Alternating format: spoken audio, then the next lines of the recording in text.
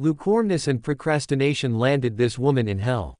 This was the night that I was praying, asking the Father how was I doing on my walk, cause I always ask the Father how I'm doing on my walk with Him. Is there anything I need to work on, anything I can improve on? As believers in Christ, we need to be doing all the time checking our walk with Christ. So I asked the Father, can you please show me if there is anything I need to work on in the Father's will? That night, I went to bed and I had an out-of-body experience where I felt my spirit being pulled out of my body and I saw myself sleeping. I mean, when you are in the spirit you could still feel your hands, you can smell, you can taste, you can see, except those senses in the spirit are magnified. You also see other spiritual beings, like when I was in the spirit I did see angels and I saw a demon. I knew that I was by the Lord's side because I saw the Lord. He showed me the wounds on his hands, but his face was so bright and beautiful. The Lord took me by my hand and I was before his throne. I was literally in heaven. I was observing the Lord judging a soul. She was a blonde Caucasian. She looked like 20 to 21 years old and she had just died. She looked confused. The Lord started to show her a screen with her life, everything she did right, everything she did wrong, from her birth to her death. The screen even showed how she died in a very bad car wreck. I was seeing on the screen, a lot of people told her about Jesus Christ, but she kept putting it off, saying, "Oh, I'll repent tomorrow. I'll repent tomorrow." She did get baptized and she kept going back and forth like a lukewarm Christian. She would serve the Lord and then go back to the world and live how she wants to live, and she kept procrastinating and procrastinating.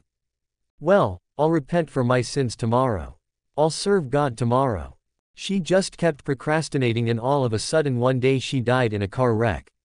I heard the Lord was saying this, you knew about me. You knew about my gospel. You know about my son Jesus. You know that Jesus Christ is God. I sent servants to warn you and I've called you many times. Why didn't you answer? The girl stood there with a blank face. She kept saying to the Lord, I'm sorry, I'm sorry. But let me tell you something. I'm sorry was not cutting it. I looked at the girl and my heart was breaking for her, as I know what her fate was gonna be. The Lord told her again, why didn't you answer my call? When I knocked on your heart, why didn't you respond? Why didn't you come to me when I called you many times? I sent you servant after servant and yet ye refused to hearken. You chose to live the way that you want to live. Then I remember these words that he told her, you must understand I cannot be in the presence of sin. Sin is an abomination in my eyes and I cannot let sin in heaven. He said to her, sin is unholy and unclean and heaven is holy. God is perfect. I'm perfect. I'm holy. My angels are holy. Heaven is holy. My righteous saints are holy and they cannot be in the presence of sin. Then he proceeded to give her the parable about the old wine and the new wine, how the old wine and new wine cannot mix, the old wine representing sin, the new wine representing righteousness, and the same thing with the cloth. Old cloth cannot mix with new cloth. Old cloth represents the old man, which is sin. New cloth represents righteousness. The cloth reminds me of the cloth Jesus was buried in the tomb. The black cloth can represent judgment if you read the scriptures, the white cloth represents righteousness and holiness. The black cloth is righteous and holy, but it represents judgment. The Lord was explaining you cannot mix old wine and new wine and old cloth with the new cloth. Also, a good tree cannot bring forth evil fruit and an evil tree cannot bring forth good fruit. A corrupt tree cannot bring forth good and righteous food. God said to her, you know you had many opportunities, but I cannot be in the presence of sin and you are of sin. Then he told her, get thee behind me, Satan. I do not know thee. The door on the left opened and I literally saw Michael the archangel cast that girl into hell. I saw a soul getting judged.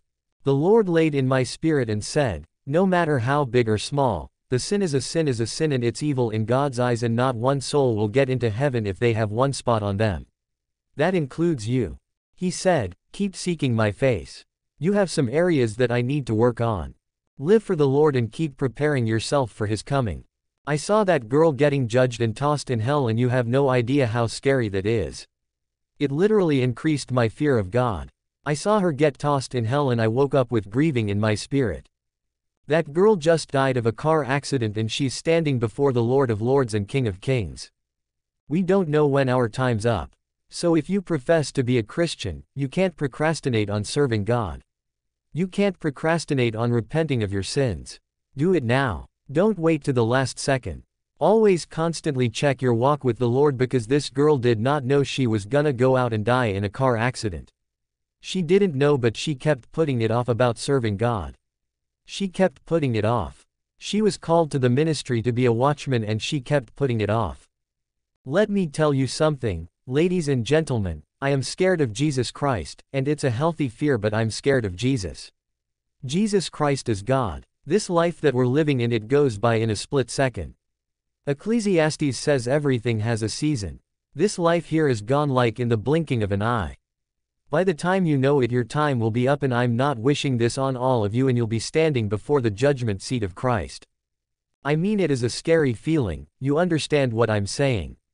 I was standing there watching that girl get judged, and that could have been me before on the judgment seat of Christ, that could have been you or any one of us.